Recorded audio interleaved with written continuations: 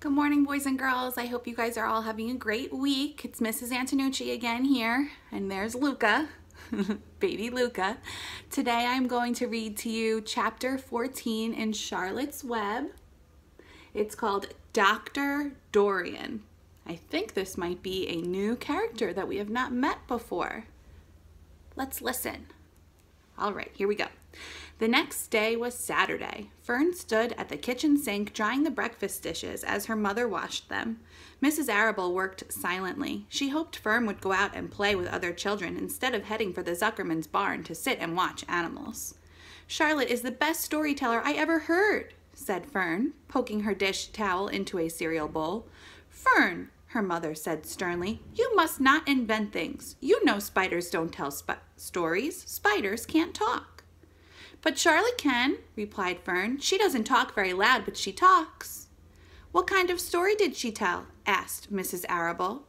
"Well," began Fern, "she told us about a cousin of hers who caught a fish in her web. Don't you think that's fascinating?" "Fern, dear, how would a fish get into a spider's web?" said Mrs. Arable. "You know it couldn't happen. You're making this up."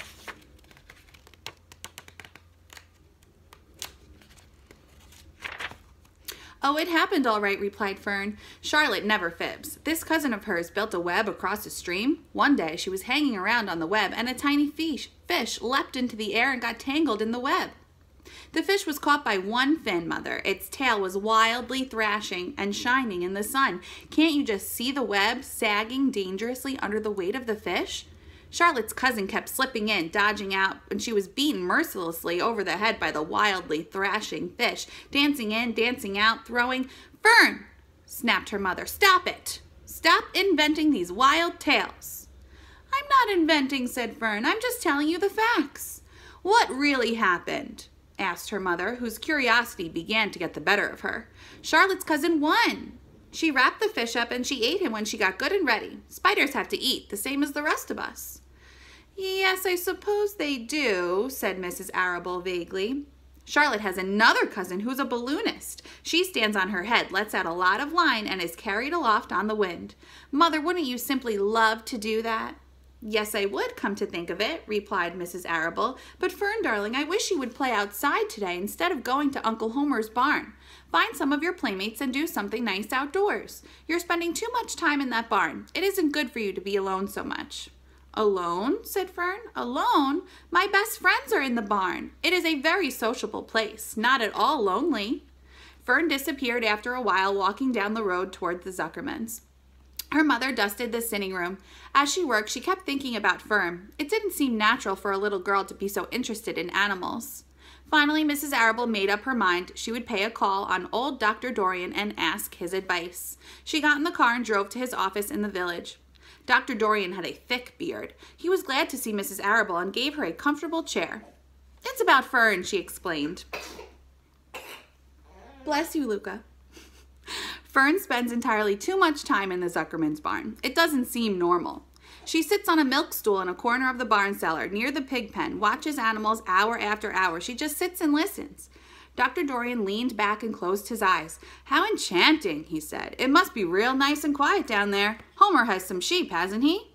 "Yes," said Mrs. Arable, "but it all started with that pig we let Fern raise on a bottle.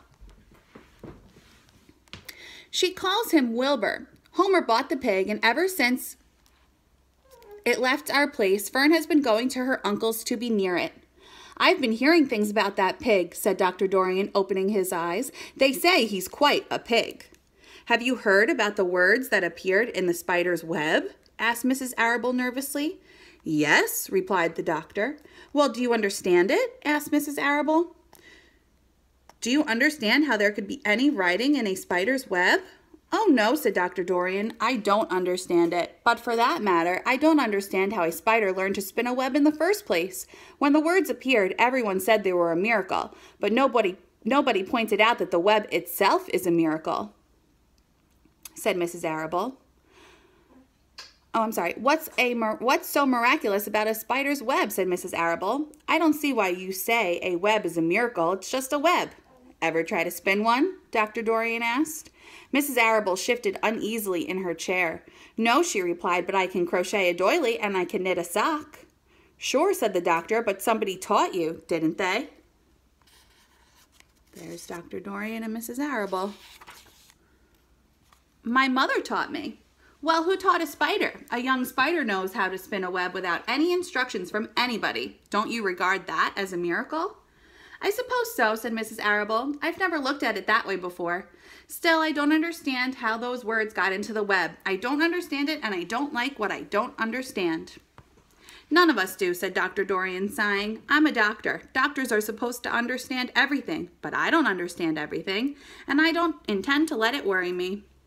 Mrs. Arable fidgeted. Fern says the animals talk to each other, Dr. Dorian. Do you believe animals talk?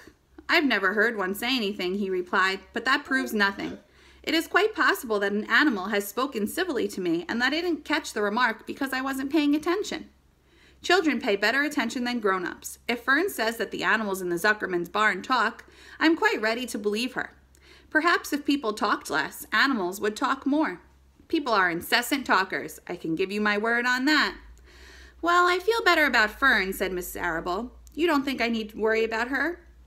Does she look well? Asked the doctor. Oh, yes. Appetite good? Oh, yes. She's always hungry. Sleep well at night? Oh, yes. Then don't worry, said the doctor.